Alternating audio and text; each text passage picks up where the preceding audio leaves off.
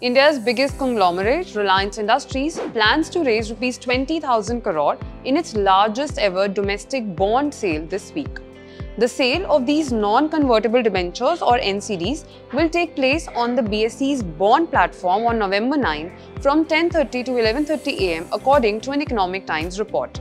Hi, I am Saloni Goyal from ET Markets and here's all you need to know about RIL's biggest rupee bond issue. The bond issue has a base size of rupees 10,000 crore and an additional green shoe option of rupees 10,000 crore.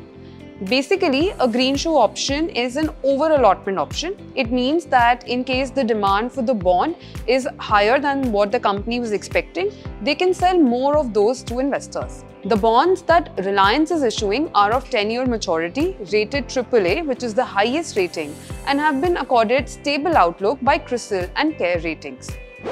Companies often tend to prefer bond issues over taking a loan to raise debt as they are simpler and more cost-effective. Also, unlike share sales, they don't dilute the shareholders' ownership. Now, if Reliance raises the entire amount of rupees 20,000 crore, it would mark the largest ever fundraising through bonds by an Indian corporate apart from the traditional banking and finance sector.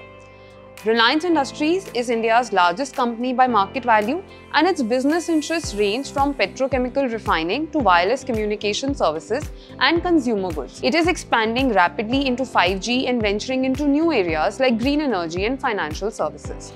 RIL had last raised money through the domestic debt market in April 2020, a month after the national lockdown was imposed to prevent the COVID-19 from spreading. Now, what does Reliance plan to do with the funds raised? According to the information document, Reliance could use up to 100% of the funds for refinancing existing borrowings.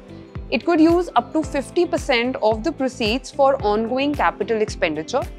Further, it could use up to 50% of the funds for making investments in or for lending to its subsidiaries.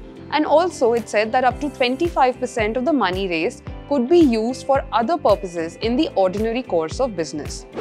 Eligible investors who can apply for the bond issue are all qualified institutional buyers or any other non-qualified institutional buyer which is specifically mapped by Reliance.